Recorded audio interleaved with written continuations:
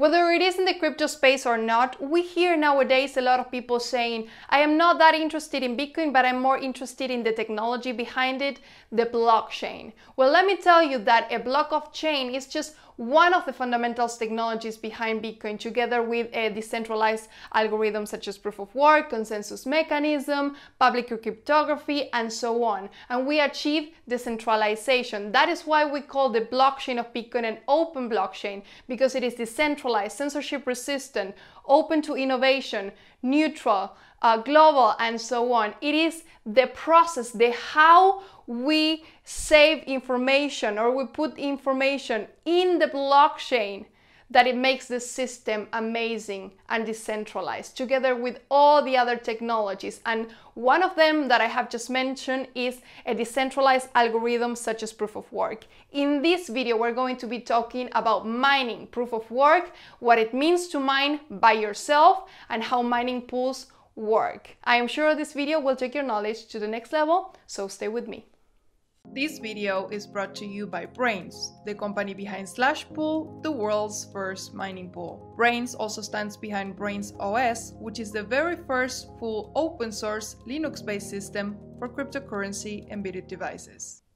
Okay, let's talk about mining. We know that in Bitcoin it's all about keeping the transactions flowing in the system in a decentralized way. It is about the transfer of the right to spend the Bitcoin from one person to the other one in a decentralized way. So, for example, when I initiate a transaction that I want to spend or send my mom, for example, 0.5 Bitcoin, that information is going to be propagated in the system, and the nodes, the miners that are in charge of confirming those transactions, they are going to initiate the work. They are going to see that there are many different transactions that have to be confirmed. Those transactions, they are going to be hanging in something that is called the Bitcoin memory pool, the mempool. The miners are going to go to the mempool and they're going to pick the transactions they want, and they're going to construct a candidate block. Okay, so they initiate the process. They are going to construct a candidate block, and they are going to put all the transactions that they want to confirm, including the Coinbase transaction. The Coinbase transaction, it is a transaction that they are going to pay themselves if they win the competition, if they are able to mine the block and extend the block of chain. In this transaction that they are going to pay themselves, it is like a paycheck that they pay themselves. Here we have two rewards, because miners are economically incentivized to do their work honestly. That we have the block reward, which is 12.5 Bitcoin, and all the fees of all the transactions that are in this block together, some here as well. Okay, so usually in the Coinbase transactions you see a little bit more than 12.5 Bitcoin. It's because all the fees of all the transactions included in the block are also in that Coinbase transaction as well. Okay, so as I said, all the miners are in a competition to confirm the transactions, mine the next block the fastest, and extend the block of chain. What do they have to do in order to win the competition? They have to find a piece of information that it is like a puzzle, a problem that they need to solve, that is called the nonce. Okay, this is a piece of information that is included in the header of the block, okay, that they need to find. And the nonce is going to make that the hash of the header of the block is going to look in a particular way. We have already discussed before what a hash is in this channel. Go and check out the last video because we explain all the characteristics of a hash. But let me tell you something. A hash is like a name of the block. It's a summary of all the information that is in this block as well, and it's what allows us to cryptographically link all the blocks in the blockchain together. All right, because the process of mining is also making a double hash of the header of the block, which includes also part of the hash of the previous block. All right, so we said that the nonce is going to make that the hash of the header of the block is going to look in a particular way. So let's say that this block is called B, okay? We're going to say that the hash function of B is going to start with a number of zeros. a number of zeros. And these zeros, they represent the difficulty of the network to mine, okay? Because it is based on probability. If a lot of miners suddenly start mining, that means that more miners are going to be able to find the nonce and mine faster. Each block has to be mined every 10 minutes average. So the difficulty has to be adjusted, and it is adjusted every 2 weeks, or more precisely, every 2016 blocks. Now, as I said, the hash function, also something that I wanted to tell you, is that all hash functions, they have a cryptographic property. And that property is that they are one way. They are one way. And this means that if we know that the hash function starts with a number of zeros, there is no way for us to go back and see which piece of information is generating those zeros.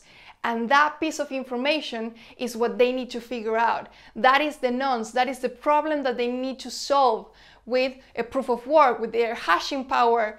And the miner who is able to do that the fastest is going to win the competition, is going to get the 2 rewards that we know he has, and he's going to confirm the transactions that are in this block and extend the block of chain. Okay, that information is propagated in the system and he wins.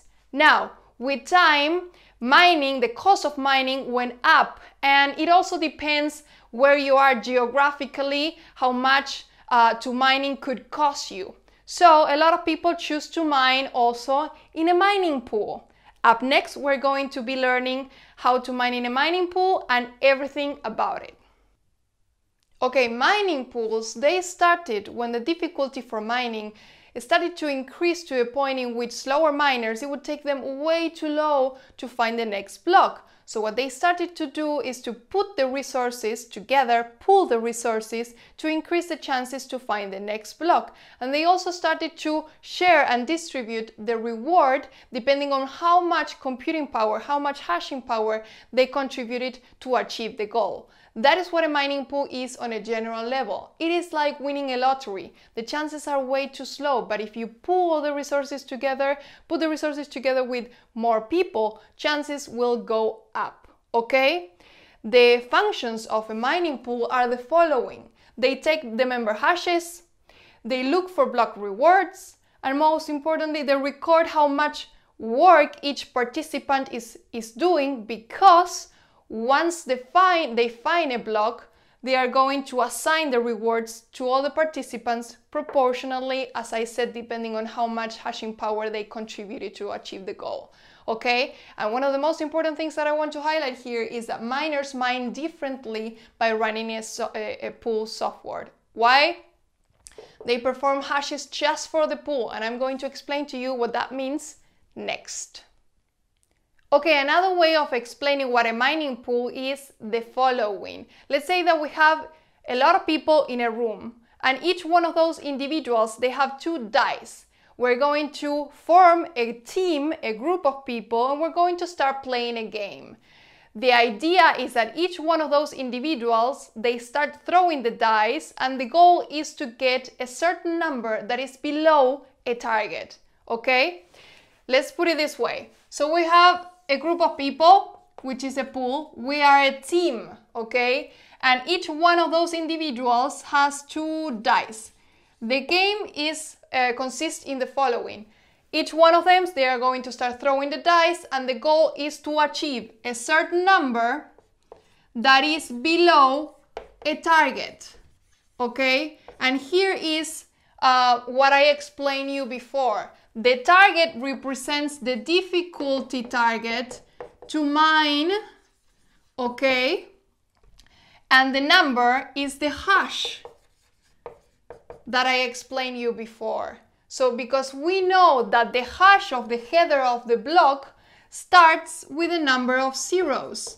And this number of zeros, they represent the difficulty of the network to mine. The hash has to be below a certain target that we know that is the difficulty of the network, okay? And we're going to start throwing the dice until we have a number that matches the the target of the network. All right? Perfect. Now, we know that each one of these individuals, they contributed work to achieve the goal. So how do we know how much they have contributed? Here is what I wanted to explain to you.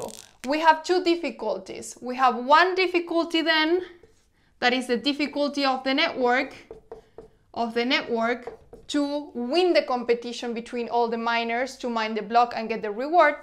And then we have a second difficulty just for the pool, in order to keep track of all the contributions and the work that each one of the participants are doing in order to achieve the goal, okay? And for the last part of this video, we're going to be talking about how can people get paid when joining a mining pool. There are many different kinds of payment ways, but today we're going to mention just two of them. Paper share is the most common one. This is an instant payout for the contribution that you have provided to the work to achieve the goal, as we have mentioned before. And the other one is full paper share. Here, also, miners get the transactions fees that are collected over a period of time, and they are added to the block reward, and they are distributed also through all the miners in the mining pool. Okay, as I said, there are many different kinds of ways people can get paid when joining a mining pool. All right, the second thing that I want to mention next in this final part of the video are advantages and disadvantages when joining a mining pool. Advantages: you have a more stable income for sure. You have lower cost of mining. We're going to be talking about this mining economics in our next video, which is a super important topic that a lot of people are requesting. And you have potentially generating, you have the odds to make a higher income are also there, depending on many factors that we're going to be talking about in the next video, as I said.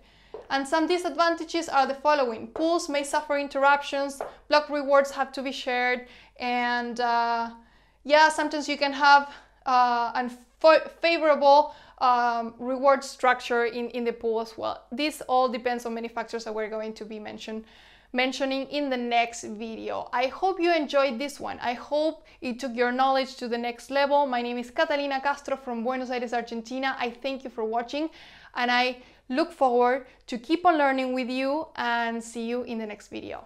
Ciao!